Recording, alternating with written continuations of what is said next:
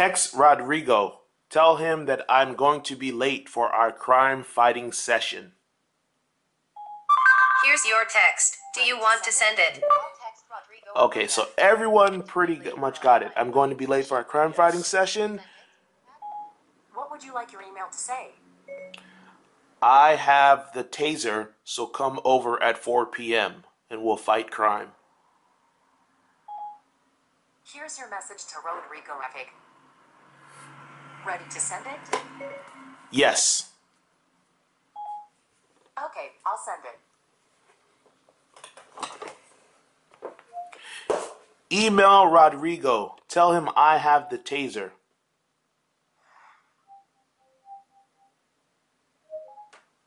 You can't do that in Cortana yet. But what you can do is say, open Outlook.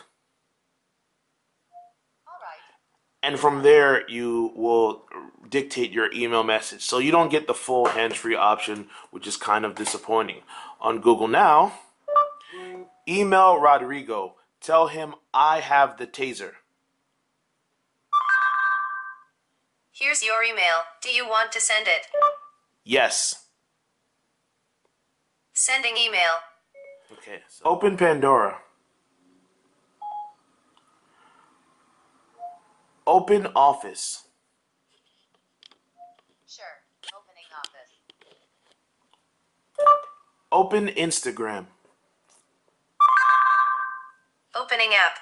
So you see, all of them are capable of opening apps. Though Google Now lacks the ability to turn on settings on and off, which you can do on the other two devices, you can open apps that way.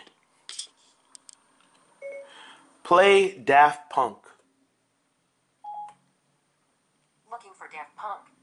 Sorry, I couldn't find Daft Punk in your music. Okay, so to be fair to Siri, I don't have any music stored on my iPhone. I do it all cloud on there. That's why it doesn't come up. Play Daft Punk.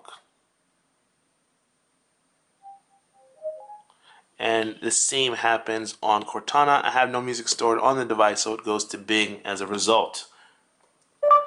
Play Daft Punk.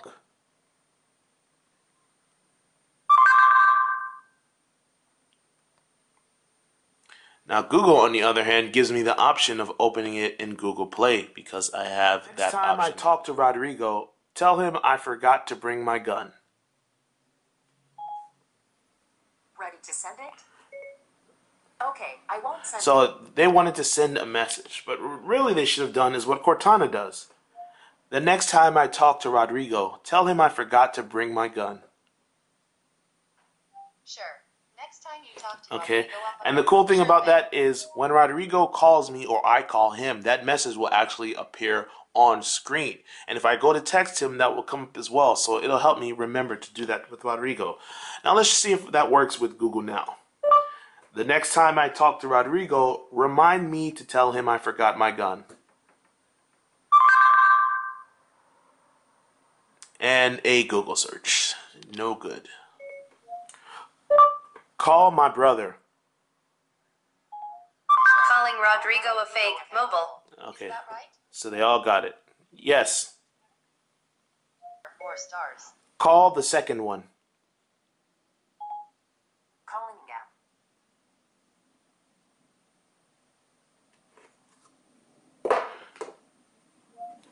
Call the second one. Sure. Calling Spice. Call the second one. Google Now, you're killing me. Okay, I'm a sports fan. I'm a fan of Arsenal, and they recently played on April 12th, so I'm going to find out what their last score was. What was the score in Arsenal's game? Arsenal beat Wigan Athletic 1-1. They are playing West Ham tomorrow at 2:45 p.m. Okay. What was the score in Arsenal's game? I can't seem to connect right now. Did Arsenal win? On Sunday, April 6th, Arsenal lost to Everton 0-3. Okay, well, today's April 14th, so it should have recognized that Arsenal's last match was actually on the 12th, but it didn't it was unable to tell the difference between a tournament match and a league match. So that's one place where Cortana came up short. What, what was the score in Arsenal's match? Here are the scores from MLS for week 6. Okay, so it's coming up with MLS, which is in a completely different league. Did Arsenal win? Looking for Arsenal's schedule. It looks like Arsenal West Ham match was postponed. Okay, well, I already knew that, so that's not telling me what I need, Siri. Come on. What was the score in Arsenal versus Wigan? Looking for Arsenal's schedule. Arsenal crushed Wigan Athletic by a score of 4-1 on May 14th, 2013. Okay, so Siri is completely useless in this, so we're just going to take her out of the equation entirely. Create an appointment for 3 p.m. Beat up brother. What do you want to call it? Beat up brother. All right. I can add Beat Up Brother to your calendar for today at 3 p.m. Is that right? Yes. All right. I've added it. By the way, you have clean room at the same time. So I guess I can't beat up my brother and clean my room at the same time. So thanks for the warning, Cortana. Add to my calendar. Beat up brother at 5 p.m. Okay, I can create your meeting. Note that you already have an appointment about clean room at 5 p.m. Shall I schedule it anyway? Yes. It's on your calendar for 5 p.m. today. Add to my calendar. Beat up brother at 4 p.m.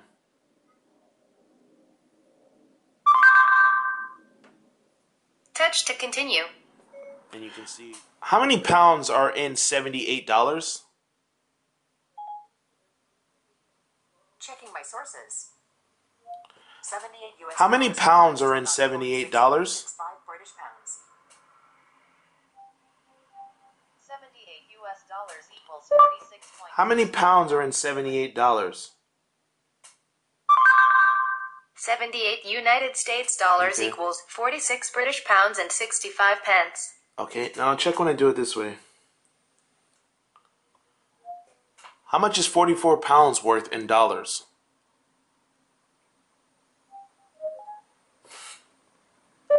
How much is 44 pounds worth in dollars? 44 British pounds equals 73 United States dollars and How much is 54 44 pounds worth in dollars? Let me have a look. Okay, I found this on the web. So you can see only Google Now was able to discern between what I meant. I essentially asked the same question. I just phrased it a different way. And this is one area where Cortana kind of needs time to expand. That Microsoft basically explained to me when I met them last week that this is obviously a beta product.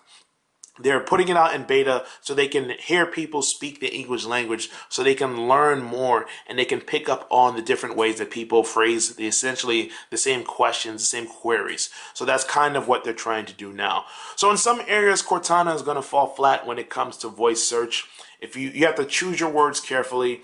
That's something that you kind of have to do with Google Now and Siri as well, but it's not as pronounced.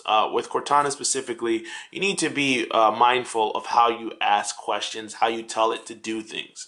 But aside from that, Cortana is pretty interesting. This is just the first step. They've got a long way to travel, but I like the first step that they've taken. So this is Andrew with mobileburn.com taking a look at Cortana and just seeing basically how it stacks up at the moment against things like Google Now and against Siri. But until next time, thanks for reading, and if you enjoyed this video, be sure to click like and subscribe.